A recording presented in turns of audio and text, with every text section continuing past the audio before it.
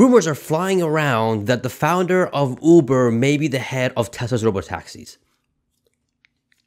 That's absolutely insane, and I don't even know where this rumor came from. I heard it yesterday, and it's all over X, and it's just absolutely crazy if it's true.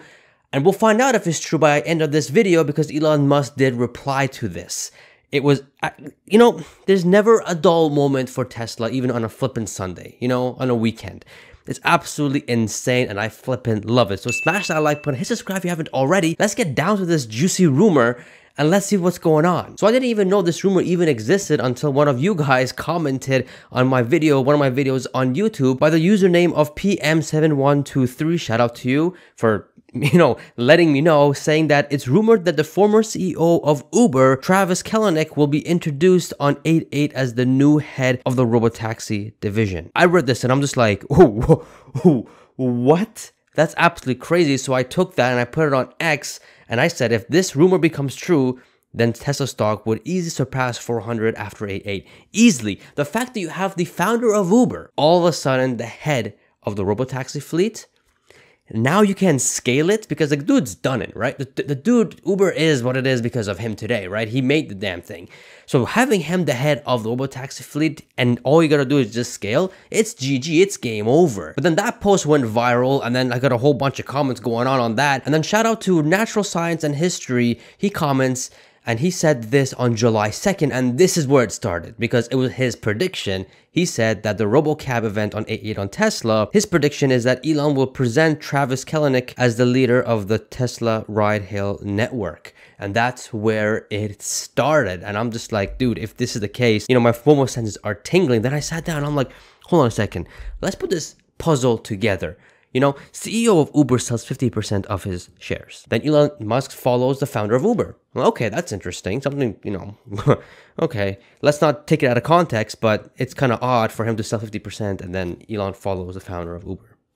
That's interesting. Then Robotaxi unveil is pretty much a month away. And now there's rumors that the founder of Uber is rumored to be the head of Tesla's Robotaxi fleet.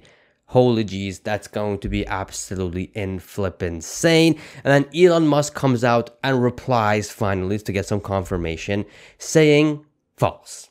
So this is not true. This is not true at all. It's just rumors flying around X and the internet, which everyone's just like, okay, this would be too good to be true if this was the case. Because honestly, guys, here's the thing. If the head of Uber or the founder of Uber becomes the head of the Robotaxi fleet of Tesla, it's done. It's over. RIP Uber, Lyft, all those other guys. This guy has a lot of knowledge and knows how to do it, right? And I don't think Tesla needs him, but if they do have him, I think they'll be ahead quite significantly. But it's not a need, but this would be awesome news for Tesla. But he came out and saying false. He did reply back. He did comment on the post of where I first heard the rumor of this. And he replied by saying, all that matters is improving Tesla self-driving AI such that miles between interventions is much greater than human. I replied back to him saying that I can't wait until the supercharger cluster at Giga Texas to be completed. The progress will be insane. So let's break down what has happened. Elon Musk confirms that he's not going, Travis, you know, Kalanick is not going to be the head of Tesla's Robotaxi. So he false. He made that clear. Then he also said that all that matters in Robotaxi and full self-driving for Tesla is that miles between interventions is much greater than human, which is very important. And shout out to CERN Basher for going into deep analysis with this. Again, his analysis when it comes to the Robotaxi and the bot is top notch. I had him on the channel, and I'm definitely going to bring him back once we have more data. But this is what he had to say about this. The relentless pursuit of improvement. With this statement, all that matters is improving Tesla's self-driving AI such that miles between interventions is much greater than human. Elon is touching upon two things that are critically important to understand. And this is why I love CERN, because he goes deep in these things. Number one, keep swimming. While building something that has never been built before, you just keep iterating. You keep focused on making it better and better, especially when human lives are at stake. If you have a Robotaxi service and your self-driving vehicle has an accident rate of 2 per million miles, and your vehicle fleet is doing 500 million miles per year, then you've got 1,000 accidents with some fatalities. That's not good. And quite honest, that's going to be a lot of headache. And if you are running a Robotaxi fleet yourself, there's going to be a lot of lawsuits going on. like a lot, and your insurance is probably going to be through the roof. So that is probably not enough. That's not good enough. So we need to more. And he continues saying that if you can improve your self-driving system so that your accident rate is 0.2 per million miles, then you've got only 100 accidents at 10x improvement. But what happens if your robotaxi service now scales up to 5 trillion miles per year and your accident rate is 0.2 per million? It yields 1,000 accidents. That's too many. The lawyers will be too busy. And he's right on the money there. That's still a lot of accidents and still not good. And if you want to go through actual statistics, per 100 million miles driven, there's about 1.33 deaths. So if you do 5 trillion, this still is a lot more. So that's not good. That's really, you got to bring the system a whole lot, make it more safer and better and bring the accident rates a whole lot lower. And he does say this in the next paragraph or the next sentence by saying you will need to drive down the accident rates to 0.2 per million miles, 100 times improvement. Now the number of accidents down to 100 per year. At this rate, there will be something like a 4% chance of you ever being in a vehicle accident over your entire life versus 75% today, which is practically safe. That's crazy. Like, if these statistics are right, and I do think he did say that he did make some of these numbers up, but if 75% today is, if that's correct, the fact that you're gonna get into an accident, and that's a big rate. Like, I've been into accidents, and I've been driving for 12 years now. I've been in actually 5-6 accidents, right? One was my fault. The other was other people hitting me.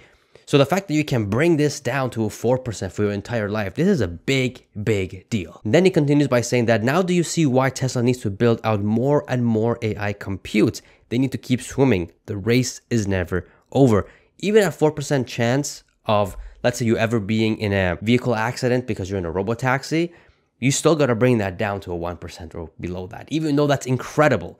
But you still got to keep going down, and you need more AI compute. And you guys already seen, or if you guys haven't seen, having a supercomputer cluster, so they can store all this AI. I think it's mainly because of the robotaxi and some of the bots, but mainly of the robotaxi. So as he said, the race is never over, and he's completely right. Second, if such a continuous improvement in technology is advanced, then the lowest cost and the safest form of transportation becomes robotaxi, and the stock price takes care of itself. That's facts. Again, even at 4% for your entire lifetime, not in a given year, your entire lifetime, compared to 75%, that's hand over fist, right? And if you want to talk about the costs, how the cost is so much cheaper to have a robotaxi, to be in a robotaxi, rather than getting a car or taking an Uber, if Uber is going to exist till then, and taxi. So that is a sheesh flippant moment, what's going on here with these AI computes. And this is why, guys, I'm going all into Tesla stock. There's just, with this robotaxi and all these things, you look at Waymo and all the other guys, they're just light years behind, and Tesla's light years ahead. Some interesting stats that I want to go over with you guys, that in the United States alone, there's about 43,000 fatal crashes in a year, which is a lot, right? Compared to what it was 50 years ago, it's much less, but it's still a lot.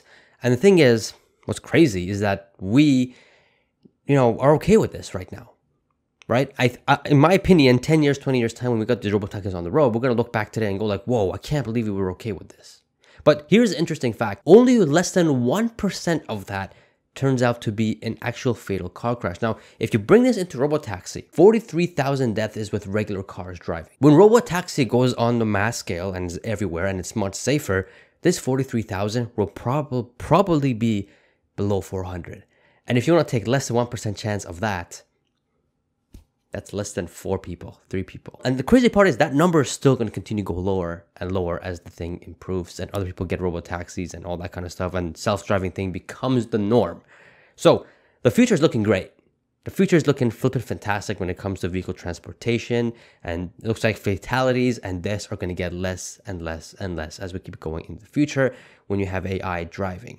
So that is flippin' awesome. And the fact that we are going to look back and look at these stats today, then, and go like, can't believe we allowed this thing, which is absolutely crazy. And the cool thing about the robotaxi is that it's about to be started. Like, we have the event. Tesla's going to, have this robotaxi event in a month time. And so if you guys are confused about how to value this robotaxi, man, watch this video right here with Cern and I. It's just, it'll hurt your brain, but it'll show you the opportunity. We are entering an age of abundance, and we're not even talking about the bot. just a Robotaxi. Check it out, guys. Hit subscribe, get your merch, and I shall see you guys in the next video. See ya.